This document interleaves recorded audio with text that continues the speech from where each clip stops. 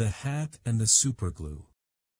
The following morning, just before the father left for his beastly second-hand car garage, Matilda slipped into the cloakroom and got hold of the hat he wore each day to work. She had to stand on her toes and reach up as high as she could with a walking stick in order to hook the hat off the peg, and even then she only just made it. The hat itself was one of those flat-topped pork pie jobs with a jay's feather stuck in the hat band, and Mr. Wormwood was very proud of it. He thought it gave him a rakish, daring look, especially when he wore it at an angle with his loud check jacket and green tie. Matilda, holding the hat in one hand and a thin tube of superglue in the other, proceeded to squeeze a line of glue very neatly all round the inside rim of the hat. Then she carefully hooked the hat back onto the peg with the walking stick. She timed this operation very carefully, applying the glue just as her father was getting up from the breakfast table. Mr. Wormwood didn't notice anything when he put the hat on, but when he arrived at the garage he couldn't get it off. Superglue is very powerful stuff, so powerful it will take your skin off if you pull too hard.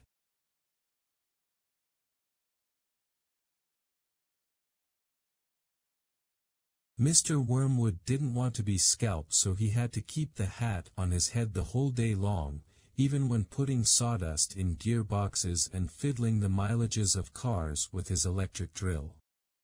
In an effort to save face, he adopted a casual attitude, hoping that his staff would think that he actually meant to keep his hat on all day long just for the heck of it, like gangsters do in the films. When he got home that evening he still couldn't get the hat off. "Don't be silly," his wife said. "Come here.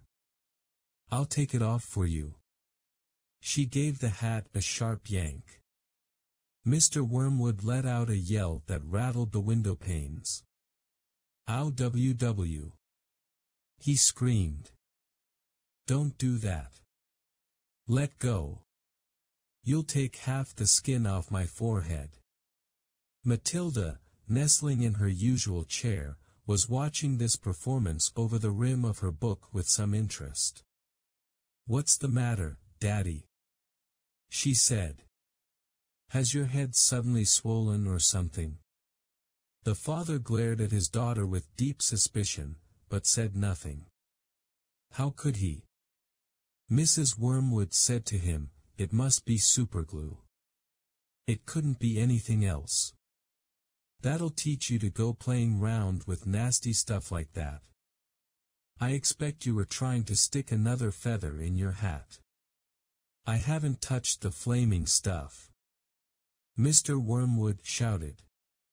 He turned and looked again at Matilda, who looked back at him with large innocent brown eyes. Mrs. Wormwood said to him, "You should read the label on the tube before you start messing with dangerous products. Always follow the instructions on the label." "What in heaven's name are you talking about, you stupid witch?" Mr. Wormwood shouted, clutching the brim of his hat to stop anyone trying to pull it off again. "D'you think I'm so stupid I'd glue this thing to my head on purpose?" Matilda said, "There's a boy down the road who got some superglue on his finger without knowing it, and then he put his finger to his nose." Mr. Wormwood jumped. "What happened to him?" he spluttered.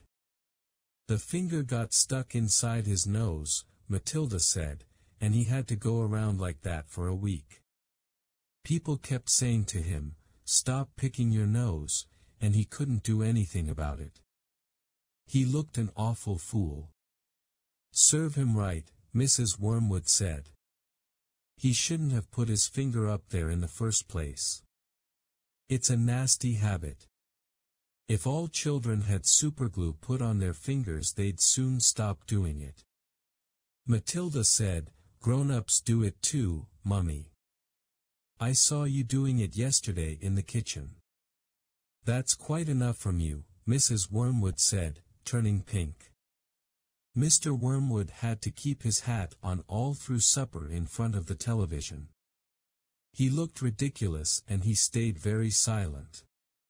When he went up to bed he tried again to get the thing off, and so did his wife, but it wouldn't budge.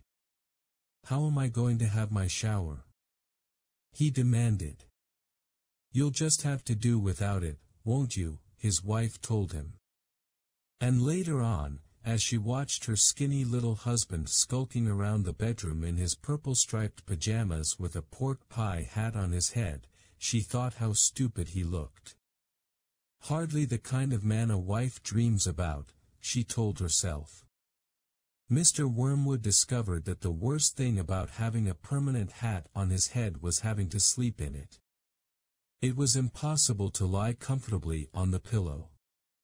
"Now do stop fussing around," his wife said to him after he had been tossing and turning for about an hour. "I expect it will be loose by the morning and then it'll slip off easily." But it wasn't loose by the morning and it wouldn't slip off. So Mrs. Wormwood took a pair of scissors and cut the thing off his head, bit by bit, first the top and then the brim. Where the inner band had stuck to the hair all around the sides and back, she had to chop the hair off right to the skin so that he finished up with a bald white ring round his head, like some sort of a monk.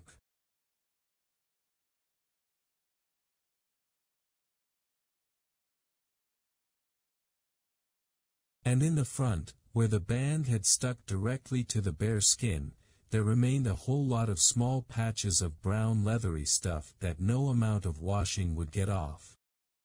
At breakfast Matilda said to him, "You must try to get those bits off your forehead, Daddy. It looks as though you've got little brown insects crawling about all over you. People will think you've got lice." "Be quiet," the father snapped. "Just keep your nasty mouth shut, will you?"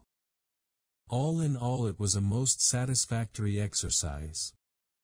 But it was surely too much to hope that it had taught the father a permanent lesson.